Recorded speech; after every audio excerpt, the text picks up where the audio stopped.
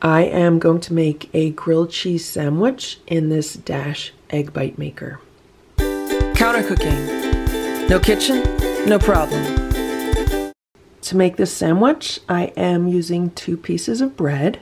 I also have some cheddar cheese that I just cut into small strips. You can use any kind of cheese that you have, any kind of cheese that you like.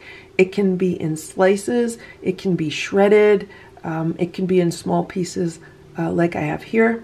This is the cheese that I'm using. It's Lakeview cheese, mild cheddar cheese. You can get this at the Dollar Tree for $1. And this is real cheese. If you read the ingredients, it's pasteurized milk, cheese culture, salt, enzymes, and annatto for color. So that's real cheese. Some of the food being sold as cheese in the Dollar Tree, as well as in other stores, is not real cheese. It's like processed fake cheese, and you definitely want to avoid that if at all possible. The first thing I'm going to do is to plug in this egg bite maker. The blue light just went on, which means it has power and it is heating up. Once it is fully heated and ready to cook, the blue light will go off. So while this is heating up, let's assemble our sandwich. I have my 2 slices of bread and I am going to just add the cheese to it. Some people like to butter the bread on both sides. You can do that also, but I am just going to make it as simple and plain as possible. Maybe not as simple and plain as possible, because I think I'm going to add some pickles to this grilled cheese, so it's not just melted cheese on bread, but it'll also have some pickles also. So there's my cheese. I have 2 baby dill pickles, which I have sliced up.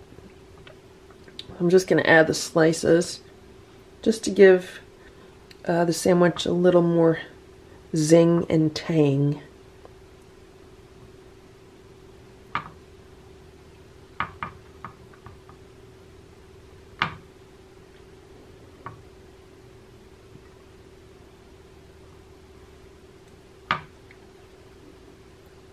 Can I fit one more piece? There we go. So there's the bread with the cheese and the pickles. You could put anything you want on your grilled cheese sandwich, or you could just have plain cheese. And I'm going to put the other piece of bread on. And we're going to put this whole sandwich in the egg bite maker, and it will toast and melt the cheese at the same time. Here's the egg bite maker. It's fully heated. The light went off. So let's open that up. I'm going to be very careful because it's very hot. Putting the sandwich inside. Again, you could put butter on here if you want. You could put oil on the pan. You could do anything you want. I'm just demonstrating how you can make it super plain. You could always add to it. So there we go. Let's come back in about 2 or 3 minutes and we'll check on it. It's been about 2 minutes now, so let's check on the sandwich.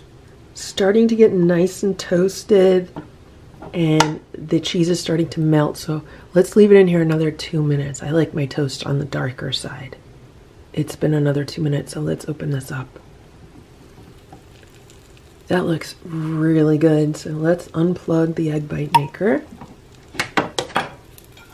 And I am going to remove the sandwich. Be very careful, use a spatula or a fork or something.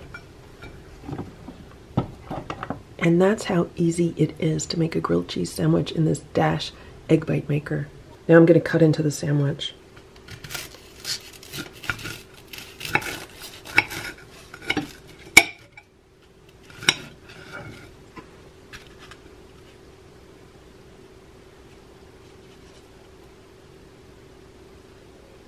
Look how good that looks. Nice and melty inside, and the outside is nice and crisp. I'm going to taste it. That's a really nice grilled cheese sandwich. So now that we've seen how quick and easy this is to make, let's talk about the economics of it. So I used, let's say I used half a block of that cheese. So I used 50 cents worth of cheese. I used 2 small dill pickles. Let's say that's 10 cents worth of pickle on this. And then I used 2 slices of bread. I actually bought this bread at the Dollar Tree. And there are 16 slices of bread in a loaf. We're using 2 slices, which is 1/8 of a loaf. So let's say another 15 cents on bread. So I use 15 cents, 50 cents, and 10 cents. So for 75 cents, I have a homemade grilled cheese sandwich. That's cheaper than anything similar you can buy in a convenience store or at a fast food restaurant. So these Dash products pay for themselves over time. And even though grilled cheese is not the healthiest food when you make it yourself, it's way healthier than anything you're gonna get at fast food or convenience store. So thanks so much for watching this video. I hope it was helpful for you. If it was, please give it a thumbs up. Please subscribe to this channel if you'd like me to post more videos like this one. Let me know in the comment section below what you like to put in your grilled cheese sandwiches. Do you like them plain, or do you have any special fillings that you like to include with them? Thanks for watching. Have a great day. Bye.